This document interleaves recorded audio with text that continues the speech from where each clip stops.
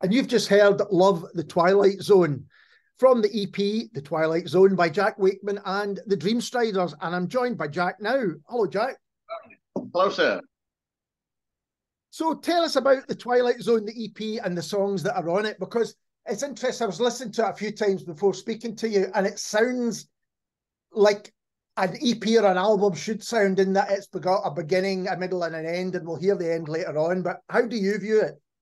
I think that's it's interesting to say that. I do think that a collective of work should be of an ilk, and it should have a sort of, not in a narrative, because not everything should be a concept album, but I think it should just definitely feel like a thing, like a cohesive, because we've done just singles up to this point, and I always felt like, and I always do feel like that if I'm going to do a larger body of work, whether that's a EP, album, double album, quadruple album, then it has to be of a, it's definitely got to be of a thing, whatever that is. It's just got to sound cohesive, I think is the thing. I mean, that's not a rule that anyone has to stick by, but it's certainly a rule that I try and set myself.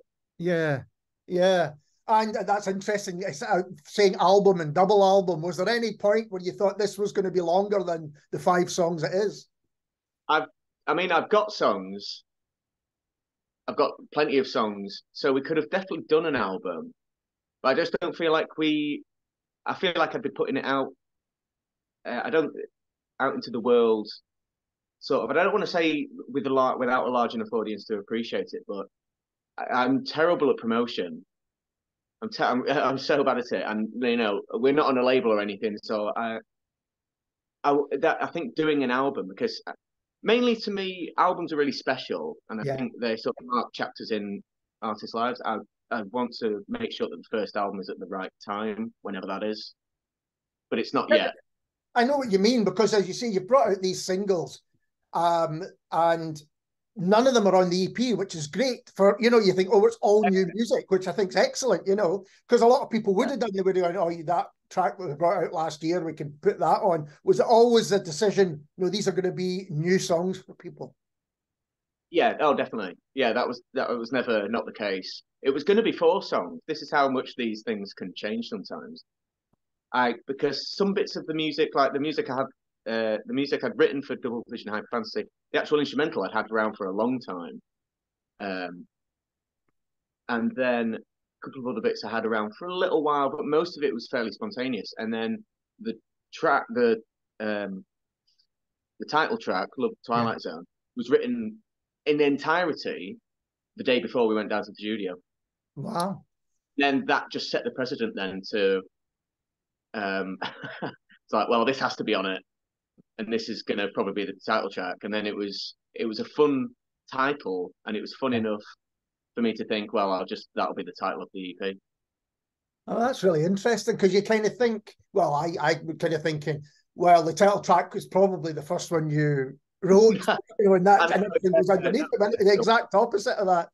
Yeah, it was literally. It was actually like this. Actually, I think it was going to be the Witching Hour EP, right? And it was going to be that as the title track. And then I talked to the band about it and stuff, and we all agreed that maybe that's a bit cheap, but as long as there's a bunch of other songs on it, we might be able to get away with it. But then I said, "Oh, guys, I just wrote this last night. What do you think? Should we put it on?" And they all went, "That's the one. Get that on.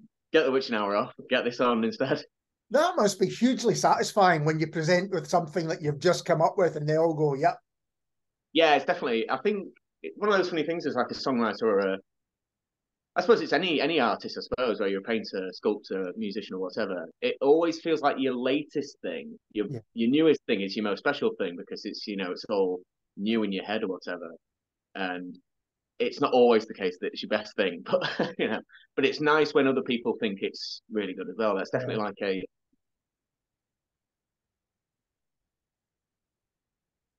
bolsters the ego. Yeah. Yeah. In a healthy way. And going back to this being an EP, and you've had singles before, have you got in your mind a kind of strategy, is a horrible word in terms of releasing music, but an approach to releasing music? Sort of. You know, kind of, you know, you said you didn't want to put an album out because the time maybe wasn't right. You maybe by doing an EP, more people get to know your music, and it's done in stages. I've always been this kind of slow burner kind of guy, so I'm in no rush to try and hammer out an album or anything. I don't know if there's definitely not a set strategy like we'll do this. You know, the whole like whiteboard meeting room. Yeah. I really fall down with the sort of the industry side and the promotion side of stuff. I'm genuinely crap. I'm genuinely rubbish at that stuff. So, which sounds funny, but it's annoying as hell, you know, for everyone. So, as of the new year, we're going to definitely sit down and think about really what will be the next thing and how we're really and come up with a proper strategy for it, because we just didn't do that, or rather, I didn't do that this time. We finished it, we got everything together, and we just said, let's just put it out. Yeah. You know, we have not hired any PR companies. I've not been in touch with any labels or anything. You know, it's so DIY, which is funny because the music doesn't sound DIY. We're not like it does not.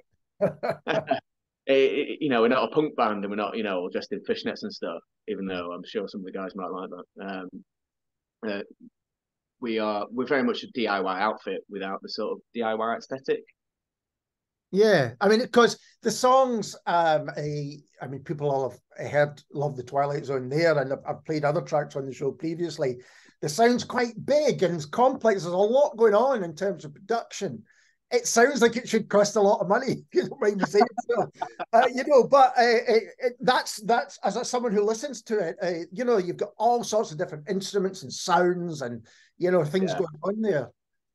I would definitely put a lot of that down to my own career. No, I'm kidding. A guy called Danny Thompson in Liverpool, who's my producer. Right. He's worked with all sorts of people. It was when I was doing stuff with BC Camplife, Brian introduced me to Danny, and that's how that relationship came about. And then we just got on really well, and I feel like Danny gets the best out of me. We're very much a sort of the opposite of what I think people think the studio is like, sort of hammering out and perfectionist. I'm really not a perfectionist. Right.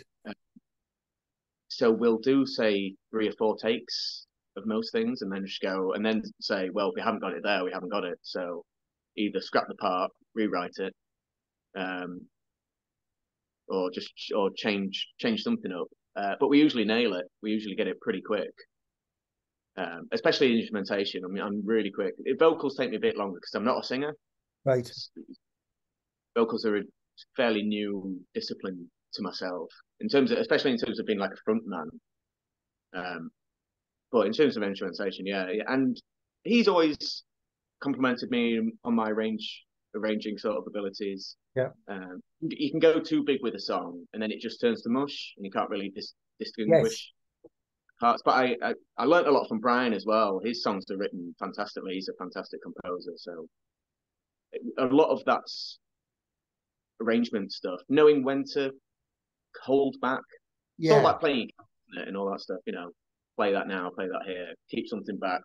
Yeah, you know. Absolutely. And in a lot of the songs as well, you know, there are, you know, the music swells at points and then, you know, goes quieter at other points, leading you to kind of listen in more. So I think that's right. You don't go the full, we'll just throw everything at this. There's control. You know, there's no rules of this stuff. You can do, like I said, if we were some sort of like proto-punk band, you know, and all our songs were 2 minutes and that was the thing. But I've just, I like chords and melody too much to really like, it would be so inauthentic of me to hammer out some crazy heavy punk tune, you know. I've just got too much of that Brian Wilson. The chords have got to be, you know, interesting and all that stuff. I've got. It's me being selfish, but I do write for me first off. I think that's kind of important as a creator of anything. You've got to scratch the itch, and so I have to be satisfied with the music myself. That kind of idea that if you don't do it for yourself, then actually the audience won't benefit anyway, because it's got to mean something to you and you know, be authentic, as you say. I think there is something in that. I watched a video with Rick Rubin talking something like that, and then an interview with Tarantino when he's saying he only makes films for himself. He thinks, what film do I want to watch, and then he'll make that. And I really, really relate to that. I got into music or started making music because I thought that there were songs that I could hear that didn't exist, so I wanted to make that just even for myself. Yeah. So how do you how did the band come together? Tell us about the Dreamstriders. How did it all come together? The Dreamstriders is a fascinating collection of local chaps. So when I first moved to this is actually, I'll tell you a funny story. When I first moved to Glasgow, it was August 2020. So it was at the worst possible time in all of human history to move anywhere. And my next door neighbour, we got chatting and stuff over the fence or whatever, and she was convinced for the first 6 months that I was in like witness protection or something because she could not believe that someone could be so stupid as to move city during a pandemic. But anyway, but I sort of quickly put a couple of sort of news things out on like a couple of Facebook groups, sort of like local musicians. Yeah. And I had friends in Manchester that knew people up here that could put me in touch with, how everything's a sort of spider web. Yeah. And just got a couple of really enthusiastic replies. I put a link to a couple of demos and stuff, like the Witching Hour and whatever.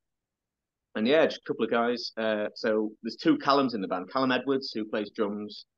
He runs a studio called Brookwood, and he plays with the Chili Pipers sometimes. Right. Mm-hmm. And a guy called Callum Shanks, who has his own band called Ballistics. He plays guitar for me. A guy called Lenny, who plays acoustic. A guy called Nestor, who plays synthesizer, and a guy called Axel, who plays the sort of keyboard piano bits. And it sort of formed over time. We've had a couple of iterations of it and stuff. People sort of come and gone or whatever. Because people move away or, sure, split with your girlfriend and stuff. Yeah, it's great. Brian gave me this great advice when I was in BC. He gave me this great piece of advice. He said, getting a band together is three things. It's getting a decent player. Most people are pretty good, so that's fine. Someone that's just really into the music, and then someone that's just like not weird and super chilled out and stuff. Yeah. And I feel really lucky because I'm definitely the maddest in the group. So like, I feel like they just all put up with me because they've had to. But they're a great bunch of guys, and I'm hoping to get them more involved with stuff next year because I feel like when I look at my socials and stuff, it's all just like me, and I'm not actually that fond of that. I want to get the guys involved and stuff. So that's something we'll be definitely hoping to do next year. But everyone's doing it as well, so it's a bit. Yeah, sure. Yeah, they've got their own other things on the go as well. But what about playing these songs live? Are you going to be doing live gigs with them? So, I mean, by the time this goes out, we'll have just played McCule's on the 15th, and it went really well. Oh my God, it was a sellout. Yeah, it was a great night. You should have been there. But yeah, no, we've been prepping away. So like I said, Callum Edwards, the drummer, has a studio just near Anderston station, just near there. He's got a little studio. So we've been in there for a few evenings preparing, getting everything together and stuff. It's one of those funny things where it obviously sounds different live, and I like that because I don't like the whole, it's got to be a perfect recreation live, because just go listen to the record if that's what you want to do. Sure. Sort of amp it up a bit, and it's actually a bit heavier live. I think there's a few more fuzz pedals on the floor, and there's put a bit of a show on, and we've got a Moog synthesizer that's just the loudest thing on earth. So that's that's great. But yeah, no, in terms of it live, I don't know. It's just there's a lot of moving parts, so we've got to rehearse fairly regularly. But I'm actually quite lazy with rehearsals. I don't enjoy rehearsing. So I'd much rather be in the boozer or something. But no, we've been slaving away in the rehearsal room, getting it all together and stuff. So it'll be a show. Yeah. Or it has been a show. Has been a show, and what a great venue it was. Yeah. I mean, I really. But I've been there. I've played there a few times with other people, and I've been to see enough gigs there. And we'd done Sleazy's back in May, I think it was, or something like that, right. back in spring, and that was great. And I was sort of thinking of venues that are a similar size, and stuff like that. And someone mentioned McKeel's to me. And I thought, oh, Lightbulb, of course. Yeah. Great. There's sort of the cavern kind of vibe of it. There's a little backstage. I thought, oh, it's perfect. It's such a good idea. And I'm interested in musical influences because you mentioned Brian Wilson there, and there's definitely what I would call kind of classic pop influences, pop and rock influences in your music.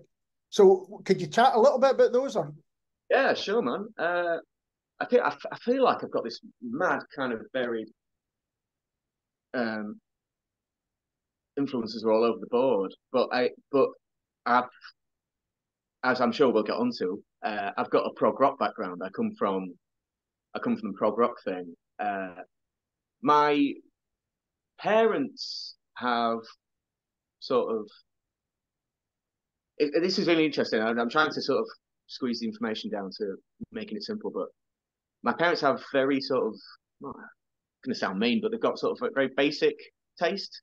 Right. Like, so I remember, like, growing up, and my dad had like either Ibiza classics on or like James Blunt in the car or something.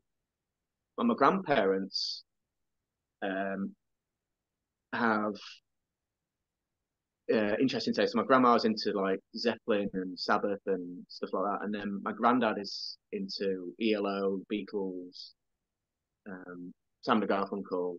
So that stuff, the '60s stuff, was always getting played. Because I spent a lot of time with my grandparents growing up. Right. And my granddad plays a bit of guitar. So that stuff was always around. So I think there's got to be a thing there. But then when I was 17, I just really got into Pink Floyd. Right. That was such a big thing for me. I had all my friends in school were really into stuff like Green Day, Metallica.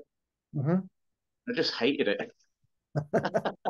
They're not bad bands. I don't, you know. Yeah. It just wasn't for me, and I just felt like really outside of all the guitar music that was happening at the time when I was growing up in Doncaster. And then I don't know how I got onto it in the first place. I've got no idea. But I must have borrowed Dark Side of the Moon from someone, or someone had a copy lying around, and I thought, you know, the album cover, the famous, you know. Yeah, sure. What's that? Oh, you like that? Go and listen to it. And it completely sort of opened my mind as to what music could be, you know, instead of just a sort of like 3-minute pop song. So it's weird now. It's almost come full circle.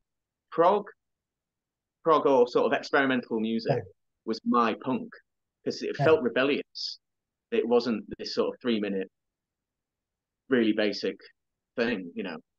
Didn't have to, and it didn't sound like the stuff in the charts because I've never liked the charts, and I think they're more irrelevant now more than ever. Yeah, I think so. My personal opinion. Yeah. Yeah, I mean it's interesting you mentioned ELO because when I first heard your music, I thought there was some kind of ELO going on there as well. Definitely some Floyd, that kind of melody, but also are willing to play with what was going on in the music. You know, like different sounds, different just sounding very different to what else is out there. That's what I've thought about your music from the start, is that it doesn't really sound like what anyone else is doing at the moment. Would you agree with that? Yeah, no, I mean, I don't feel like, and this is a fault of mine, I don't listen to enough contemporary music to really know what's going on. Yeah. But I do, and I'll tell you, there's not a lot that sound like Jack Wakeman and the Dreamstriders. But this is no, but I think, you know, I take that as a massive compliment. And it is a massive compliment. It really is. No, thank you very much.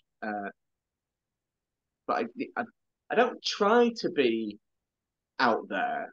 It just sort of just happens. I just know the sounds that I like, and I just sort of go along with that. Like the Jeff Lynne thing was quite a big thing for me. I really got into ALO, and some people hate them, which I find really funny.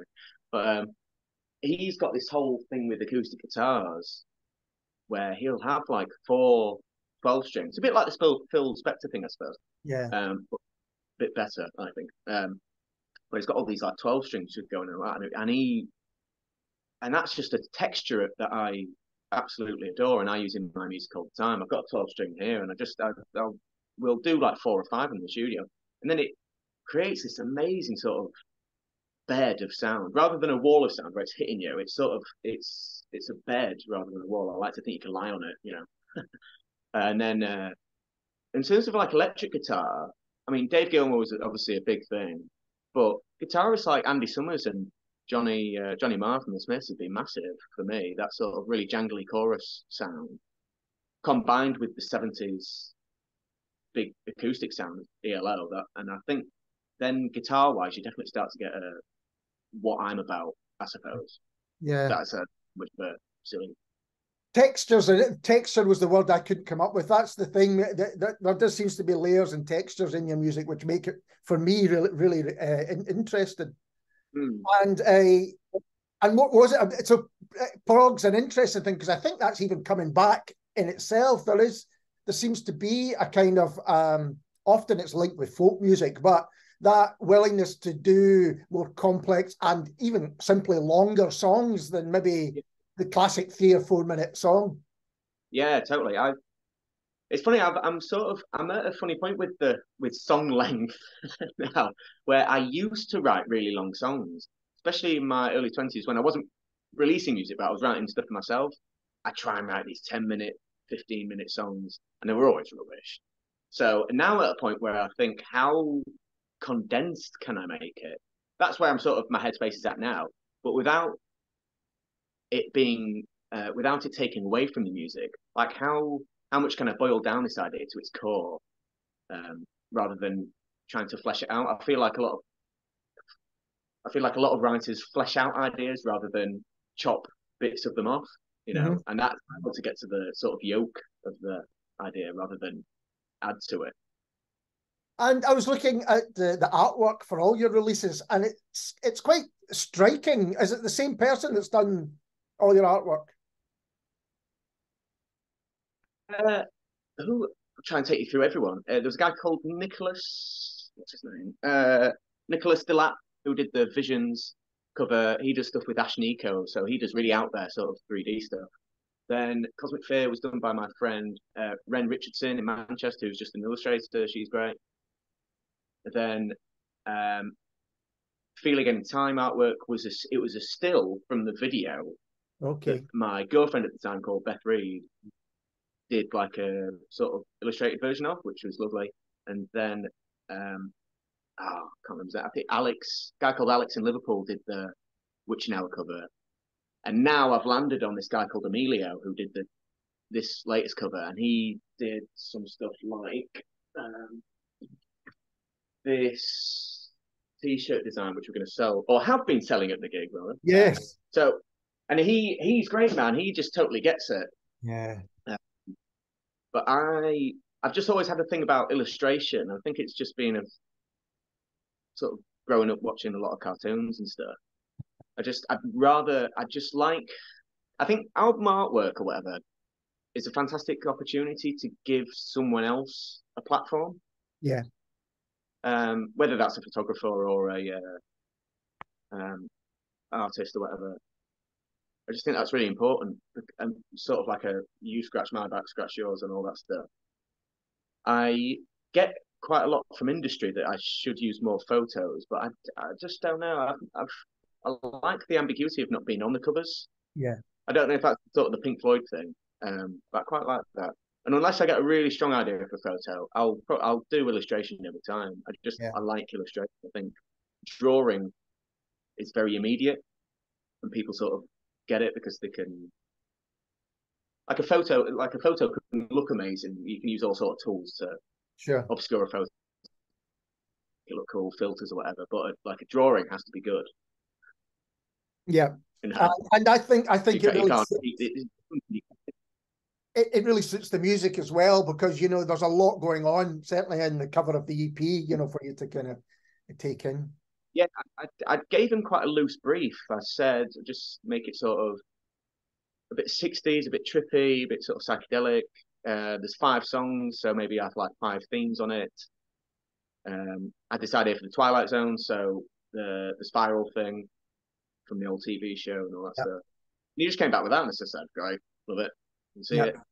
Let's roll with it, man." Yeah.